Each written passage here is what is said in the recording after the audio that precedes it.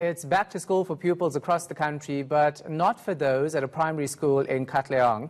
Now, buildings were torched last week, allegedly during service delivery protests. The incident brings violent incidents at schools back into the spotlight. For more on the story, we're joined by Gauteng Education Spokesperson Steve Mabona. Steve, thanks for your time. We appreciate it.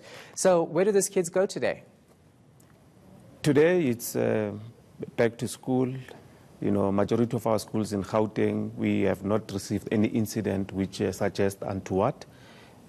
Teaching and learning, resumed as per the plan.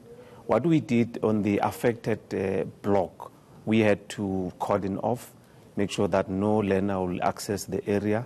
Identified 2 classes that we accommodated the affected grade R learners. And it's all system goes. What we're going to be doing probably in the long term is to, assist the school on how we're going to refurbish that. Yeah. We've already sent our officials to just understand on the damages and how much will it cost us to refurbish the school. So those pupils have not been sent to other schools and they're being accommodated in the same school? Fortunately, yes. I mean, you don't want to inconvenience parents. We had to find a way of trying to accommodate them in the same school. And fortunately, we find, classes that we could accommodate them. And we are happy about the situation right now. So last week, your MEC was very upset. He tweeted that people of Katlehong, this is what's left of a school because the community is protesting against lack of electricity. This is completely unacceptable. Forget it if you think we will fix it. What's happening? The community is saying that they were not involved. Look, the information that is at our disposal now, after we have interacted with the members of the community, and the report that we got from the principal, is that the community might not have not been involved actually in the planning of the school. And with that information, we accepted the standpoint.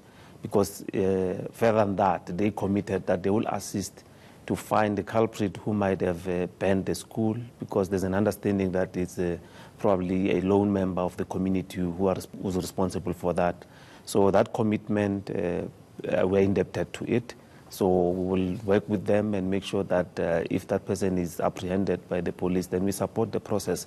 But as for fixing the school in a short term, unfortunately, we don't have funds can go there in a short term and fix the school. Because remember, we have schools that we still have to go back.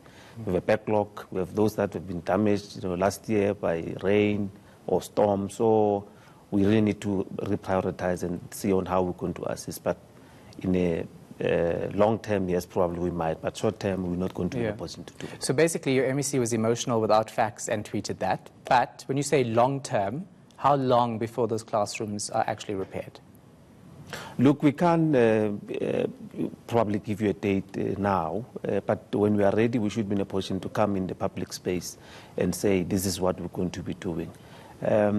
Any damage to our property, to buildings, it's emotive from where we are sitting. Remember, this is a new school that we've just delivered in that community. So anything that will come and say probably there's vandalism or school has been banned, definitely we're not going to be sitting and saying, we promote that. We will, condemn that in the strongest possible terms and remind members of the community to say, when we gave them the property, we said they must make sure that they safeguard. They must know what is happening in the school. Hence, we're saying where we are burglared, where our schools are, you find equipment stolen there, but members of the community will say we don't know what happened. It's quite amazing. So hence we want commitment from the members of the community. All right, thank you for your time. We appreciate it. That was Gauteng Education Spokesperson Steve Mabona.